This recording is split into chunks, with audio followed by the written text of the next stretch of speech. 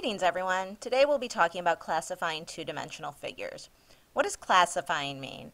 Classifying is just about grouping figures based on their common properties or attributes or characteristics. So we're going to practice that today, but let's start with some non-math figures. Let's start with this adorable group of animals.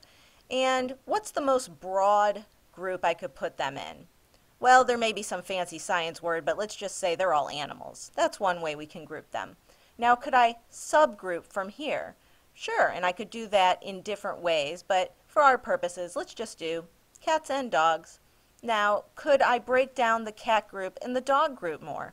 Sure, and I could do that in different ways. But let's go ahead and do that by breed. So for the dogs, I see that I have some shepherds and some terriers.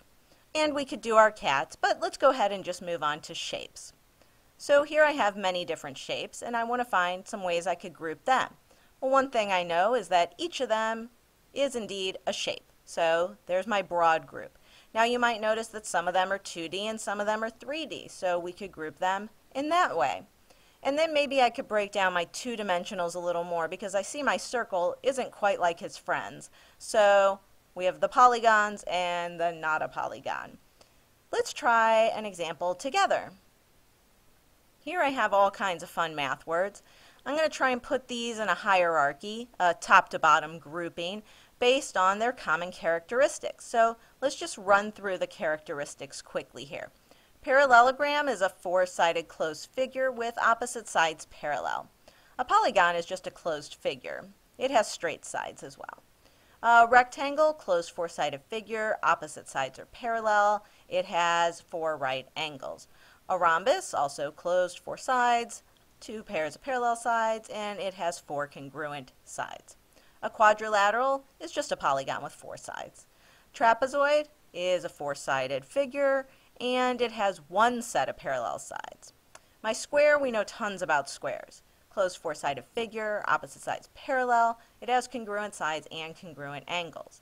Now, what I want to do is find the broadest group and put that on top. So here the broadest group is polygon. That applies to everyone in the group. So I'm just going to move that to the top and then we'll start messing with the others.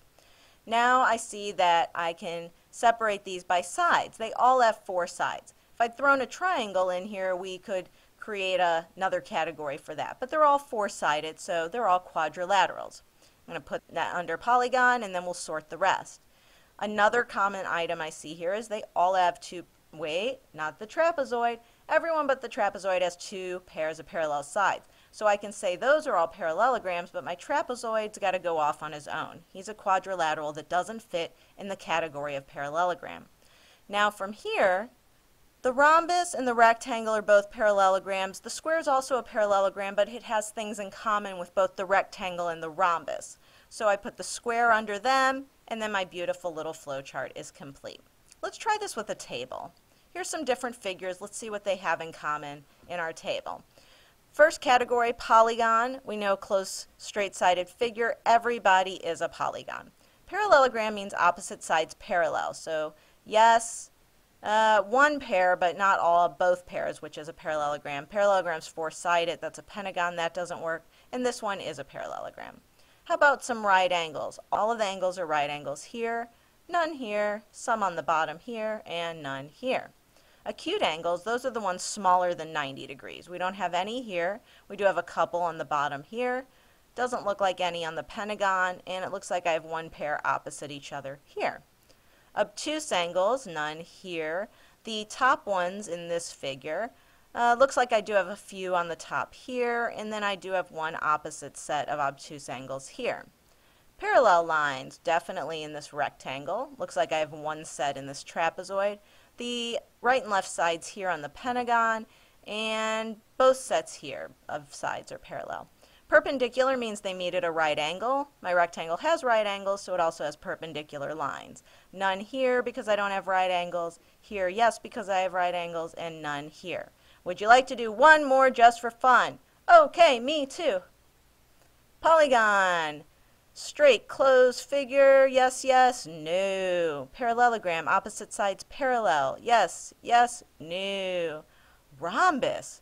Remember, a square is a special kind of rhombus where it has four congruent angles. So yes, This has 4 congruent sides and is a parallelogram, so that's a rhombus also, and no. Congruent angles, yes. Here, not all of them are congruent, but I have 2 sets of congruent angles. So I'm going to say yes there, no here. Congruent sides, I've got the congruent side markers. Those are all the same length. No. And symmetrical I threw in just so the circle could participate. The square is symmetrical. The rhombus is not. The circle is. Okay, now it's your turn.